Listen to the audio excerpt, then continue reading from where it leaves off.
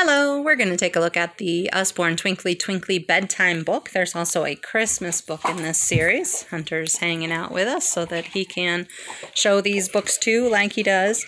This one's a really good one to read right before bed. You turn off the light so it's dark, and you can see there's a twinkly light on each page. And there becomes more and more twinkly lights as we go through the book.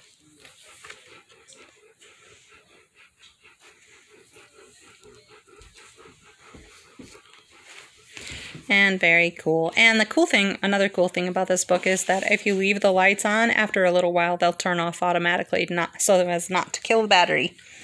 And this book is $19.99.